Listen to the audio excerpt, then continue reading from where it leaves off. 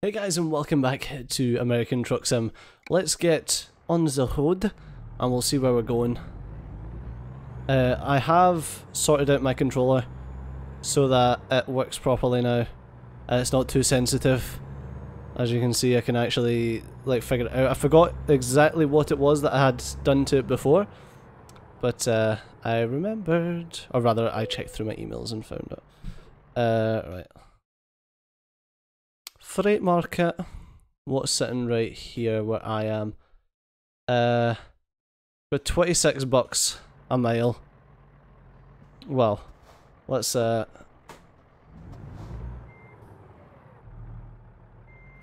we, no, we want to reverse, please. There we go. Now let's have a look in the job market and see what there is nearby. 26 odd a miles, probably looking like the best that we can get just now. I mean, we could get 35 a mile, but we're looking to drive back to where we are right now. Nice. Yeah, fine, let's take this. I mean, we are right here, so we might as well. I mean, it saves us trucking around for a bit. Right, let's grab this one. It's the most expensive. Doesn't take us that far though. We could go down to that one, and that will take us close to 23 a mile as opposed to 26 though. And that's taking us close to going into Arizona as well. Yeah, let's just take this one.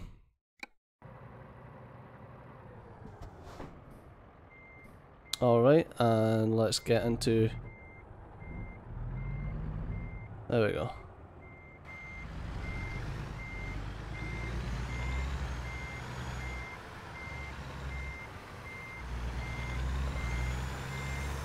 There we go, let's just rally this around their little car park here. Their little car park, their truck stop. Yeah, close enough. Close enough? Not close enough? Not fucking close enough. Lovely.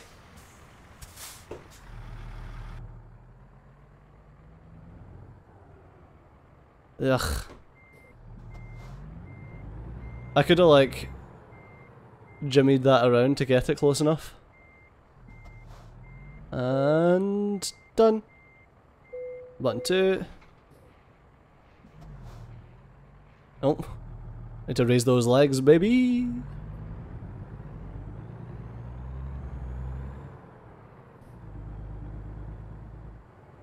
Alright, let's go into this one. Seems to make more sense.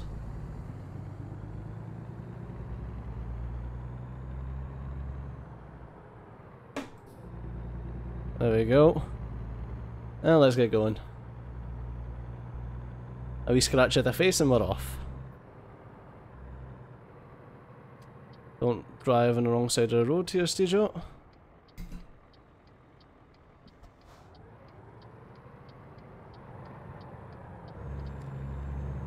Ooh. Totally fine. Beautiful. Let's get off. Ah.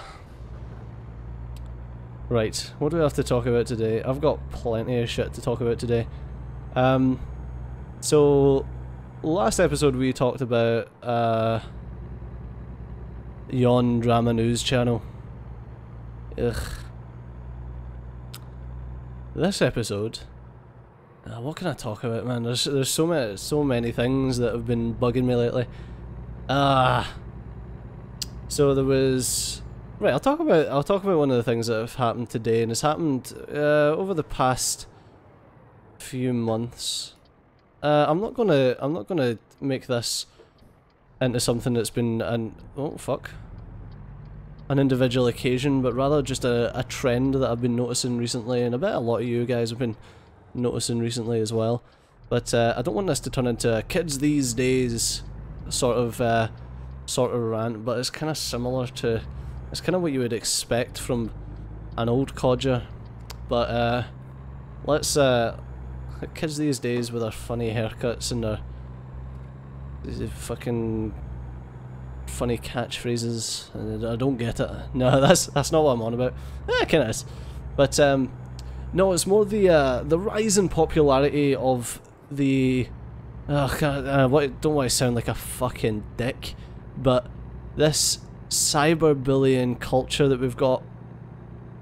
I mean, when I was younger, I was like, fucking cyberbullying? Like, what the fuck are you talking about? Like, don't get me wrong, there were people who were dicks to other people online, but it was more like, yeah, okay, whatever. But I feel like the rise of things, like, the people who are dicks online are dicks in real life. Like, what you would get is you would get people from high school getting bullied on their Facebook by other people, and it's like, well, if they're bullying you on Facebook, just fucking delete them. Like, move on. Okay, GG, whatever. But what you're beginning to see now is you begin to see these dicks in high school. The what one is it from a sat? Oh, there it is there. You're seeing these dicks in high school, the ones that had all their wee cronies, and they would say something that is just totally wrong, or like the insult wouldn't even make sense, or it wouldn't even be intellectual or anything. But their wee cronies would back them up, and then they thought they were the shit because they'd made an insult, and their little fandom that they carried around high school thought it was funny. And I'm sure we can all relate to this in one way or another, whether you were one of those little dicks who threw out the shitty insults and had your cronies, or whether you were on the receiving end, or whether you just witnessed it. But nowadays what we're beginning to see is we're beginning to see these, where it used to be maybe one or two people that were like that in your high school, that had a little group of maybe 4 or 5 people who backed them up. What you begin to see now is you begin to see channels like, and dare I mention the name of our Lord and Saviour, Leafy is here, but you begin to see channels like Leafy's, like Drama Alert, and yes, Leafy, I doubt you'll ever watch this, Calvin, but if you do ever watch this, yes, I'm grouping you up with the fucking Gnome King himself, Mr. Killer Cumstar. And the thing is, you're beginning to see these people who are essentially professional bullies. So what they do is they've got a following. Excuse me, mate. I needed to get into that fucking lane. They've got a following who, let's put it this way, are either young people or impressionable. Because young people are impressionable, but young people are impressionable adults who want to be, how to put it, they want to be part of the cool crew, so they think that ragging on other people is an interesting or is a great way to do it. So, how can I say this without sounding like a dick? Why do I care about not sounding like a dick? I am a dick. The people who are like, the Notice Me Senpais, like the kids in the comment section who will do anything just to get the approval of these people with seeming fame who've done fuck all in their life. So you've got, I don't know, you've got your little Vine stars and your fucking Twitter personalities and this, that and the other. And basically what they're known for is for bullying people, and it's like, and they get this sense of self-gratitude because their view counts are going up, their subs, their followers, their whatever the fuck that makes their online penises larger. But this is all going up, and therefore they feel justified in what they're doing because they're getting more popular. Whereas the issue is, they're only getting more popular with the kids who don't want to be bullied and therefore want to associate with the bullies. Which is once again the same thing that you'd see in high schools and stuff. You'd see the people who didn't want to be bullied try to be friends with the bullies because, hey, if you can't beat them, join them. And that's pretty much what we're seeing online right now, except you're having other people with influence who aren't necessarily like these people, who aren't necessarily bullies or assholes, or whatever the fuck you want to call it. Bullies seems so childish, but you're seeing these people who aren't necessarily that way inclined befriending these people because they don't want to be the next subject of the next video or the next fucking roast or the next fucking Twitter beef or whatever. And I just can't be fucked with it. See, to be honest, man, if you got to be a dick, wait until I see you at a convention, I'll knock you out. I don't know, man, I'm from I feel sad saying I'm from a generation that, but because that makes me feel like the aforementioned old fart. But yeah, like I'm from.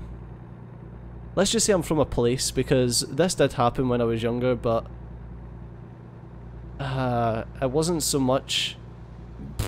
When I was younger, if you had an issue with someone, then you took it to them. You didn't hide behind fucking walls of text on some anonymous online social media thing. Hell, like, of course you did. Like, there were times where people would anonymously attack each other and stuff like that. I'm not that fucking old. But I mean, if you had an issue with someone, you punched it out, didn't you? God. Now I'm just rambling about fights.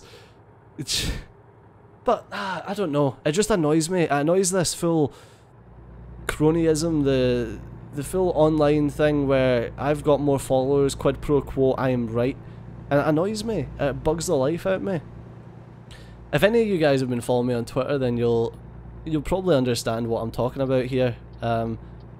With the thing that actually happened today, for the day of recording, which would be yesterday, because I'm recording this the day before, because if you've not noticed, I've been a bit lax on my old uploads as of late, with many a good reason, but many a bad reason as well for me being lax on the uploads, but I digress. So yeah, it's just, lately there's been a couple of situations that have really bugged me, and just children just thinking they're hot shit when they're just aforementioned children. I don't know, guys. Where's my fucking lights? Nope. Ah, there we go. Oh, wow. This episode's only 11 minutes long and we're here already, Stejo. What are you gonna do now? Apparently this is a dead-end road. It's a dead-end job. Someone's gotta do it. Well, we might as well take another fucking load because we're only 11 minutes in, 12 minutes in. But, yeah, man, like I says, the internet cronies, can you just quit it? I need to find a place to kip after this. Maybe we won't do another delivery because I need to find somewhere to sleep. But yeah, I don't know, it's mob mentality, fucking cronies, like whatever you want to call it. Crunch, crunch, crunch, crunch, my bad. Whatever you want to call it, it's just kind of fucking sickening, to be fair. I mean, don't get me wrong, there's a lot of people like the aforementioned Leafy or Pyrocynical who I've had the pleasure of being able to talk to, actually, and he's not that bad a guy. Pyro, let's go and chat about other YouTubers. Way! Pyro's not as bad as most, to be perfectly honest with you. And no, it's not because I've chatted to him that I'm like, oh, Pyro, hey. It's the fact that he intentionally... okay, let's get to my issue with channels such as Leafy's. And I used to like Leafy. I'd also spoken to him a few times on Skype, and he seemed like a stand-up lad. Like, pretty young, of course. Oh, don't fucking stall this shit, mate. Oh my god, really?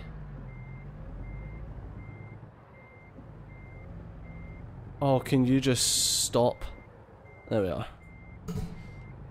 But yeah, like, Leafy used to do... On Leafy's channel, right, he used to do little stories about stuff that happened to him. Alright, most of it fantastical, and probably didn't happen to him anyway, but, it's still semi-interesting, which is why I used to like his channel, why I actually wanted to talk to him when I had the chance. And yeah, it was kind of funny, like, it was kind of, the stories he told were kind of funny, kind of interesting, yes, fantastical, but yeah, that's what made them funny. And everyone embellishes stories once in a while, it doesn't make them any less entertaining. So, but yeah, then he turned to the dark side. No, then he turned to doing these videos where he would find, oh fuck a duck, where he would find these other YouTubers and look at their videos and basically slag them off. I mean, it started out alright. Like, it started out, he was looking at these videos and he was like, dude, what the fuck are you actually doing in this video? Like, are you for real? Do you realise how cringy it is? Etc, etc, etc. Which was fine. Like, okay, he was being a bit of a dick to people, but sometimes people deserve to be have the piss taken out of them if they do something particularly noteworthy. And it was funny. Like, don't get me wrong, it's a bit of Schadenfreude, a bit of laughing at other people's misfortune. Of course it is. But that's what was funny about it. And the main point I'm trying to make here is that he was slagging off the actions of other people. He was slagging off the fact that what they were doing could be considered cringy, out with the social norms, and it was the fact that he was actually looking at it and being like, dude, really? Like, you really just done that? Did you even think about what you just done before you done it? And that was funny. Like, I'll be the first one to say that I enjoyed that content. But then there was a shift, and he began to not be able to say anything funny about the content. I've no idea why. I don't know if it was just due to the way that his fan base evolved or not, but I don't know. He ended up not talking so much about the content that he was reviewing in the broadest sense of the word here, and started talking about the people. And that's when I started to get on my goat. My goat was upset because there was a lot of things that were on him, but that's when it started to annoy me, because it was like, you've went from slagging off things that people are doing to slagging off people themselves. You don't know these people, you don't know what they've been through, this, that, or the other, the choices for being who they are, but you're ripping the piss out of them. And that's when this full circle jerk of being a knob end to everyone and anyone kind of started. Or rather, when I noticed it. And I was like, yeah, I'm not happy with this, therefore I stopped watching. And I unsubscribed, etc, etc. But yeah, the fucking hell, man, I've got so far off topic. So, the point that I was trying to make in the start of this video when I was saying the kids these days thing is, I actually feel bad for kids growing up now. Not because they're going to be part of this this culture and maybe bullied. No, maybe I should feel bad for that, but no, that's not why I feel bad. The reason I feel bad for kids these days is that growing up, my idols were football players and celebrities, and maybe that's a bad idea. I could go into all the mushy thing and say that like my parents were my idols because of what they've done with their lives, etc, etc. Of course they are, like, and I could go through that, but I'm trying to speak in broader terms here. And let's just say people when I were younger looked up to footballers and sports athletes, good studio, athletes and singers and this, that and the other, and then we saw the start of reality TV stars, and it was like, ooh, reality TV stars, really? And like that's all that they were ever known for, ever. And now we're starting to see the youth of today being influenced by, as the industry likes to call us, influencers, YouTubers, content creators, Vine stars, if that's even a fucking thing. And it's kind of sad, because when you look at the people who they're looking up to, don't get me wrong, like if someone wants to look up to me, like I try to, I was gonna say I try to be a decent role model. I don't. I'm a human. I try to be the way that I am. I'm a bit of a dick. I do get that, but I'm not an arsehole. I'm a bit of a dick, but I'm not an arsehole. I feel like I've said that before. I'm a bit of a dick, but I'm not a proper dick. Yeah, I'm a bit of a dick. Sure, I get that, but like I don't actively go out and just like rip the piss out of people and think that that's the way that I should live my life and compare myself unto others by the numbers that come after my name on some social media platform. Like that's just, it's totally ridiculous. So what I'm trying to say is that I feel bad for the youth of today, and that their heroes, their idols, the people that they look up to and want to emulate, are people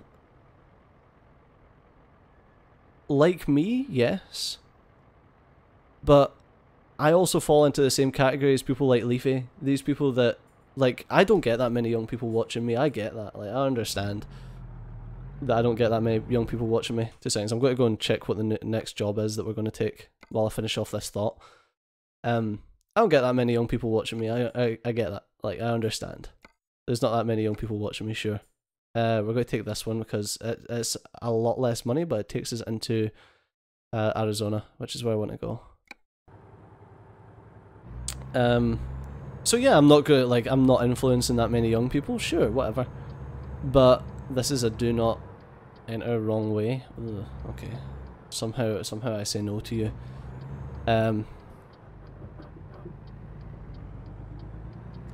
Yeah, but then you've got people who young people do watch, like Leafy, like these Vine stars who take to Twitter and start beef, and their best insults are "you're ugly," and like, that's not the way that you should be. Like, people need to stop promoting people like this. Businesses and anyone who sees anyone that they work with being like this needs to fucking stamp it out. Because the fact that they're not stamping it out, even if you don't actively encourage it, the fact that you sit there and say nothing is, in their eyes, justification and approval. And that shit needs to stop. Like, I do apologise this has been a bit of a heavier American Truck Sim episode. I probably should have steered away from the heavy stuff until we got at least a couple episodes into the series, but why the fuck not? That's just what was on my mind today. And I'll probably, no doubt, have many more things on my mind in the future that we'll talk about that will be of lighter topics and funnier. But yeah, I mean, as usual guys, feel free to share your mind in the comment section below if you have basically anything to say. I don't censor, especially American Truck Sim. Like, I won't come in and say, you're a fucking cunt, you don't know what you're talking about, etc, etc. I am the god almighty Steejo, because obviously I've got more subs than you, therefore I am fucking King Big Boss. But yeah, I mean, like, if you've got anything to say about it, and if you've had the same thoughts and or feelings that I've expressed in this video, then please do chuck them in the comment section below. Fucking hell, I sound like something after a TV show. If you've been affected by any of the things in this program, you feel free to call such and such. Like, fucking hell, Steejo, shut the fuck up. But anyway, as always guys, thanks a lot for watching. I've been Steejo, you've been awesome. I'll see you next time. Bye bye.